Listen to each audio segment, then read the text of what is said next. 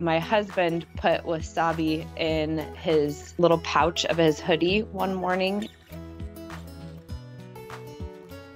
And so when the dogs finished their breakfast, they walked over and realized, oh my gosh, that is the thing that's been living in the bathroom for the last day. It really didn't take long for them to realize, oh, this is a little ball of fun. Got Wasabi from a girl that I work with. She had rescued an entire litter of kittens that were just kind of roaming around a barn area. And there were 3 kittens in the litter, and Wasabi was one of those. Had Wasabi now for about 1.5 years. It was so funny. The day that our friend brought her over to our house and opened up the cat carrier, I was looking around the house and just said, yep, this will do. This is my new house. And ever since that day, she's completely owned our house. When we got Wasabi, we did have Keiko and Nico.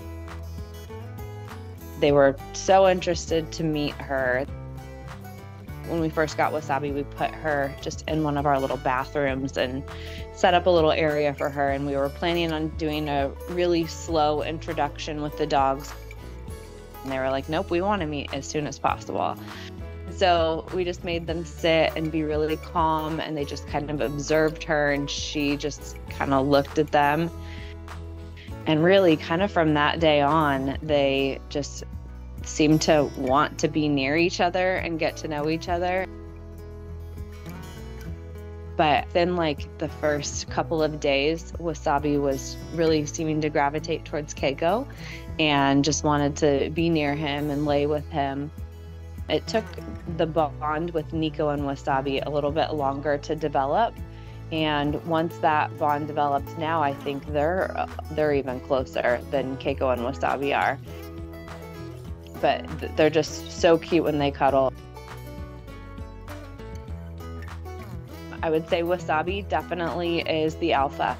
She dominates the house and dominates the dogs, but of course in a nice way. It's like a little toy that never stops moving. You just never know if the animals are going to bond, if they're going to get along.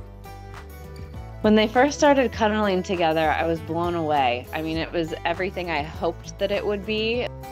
She's definitely opened my eyes to Cat.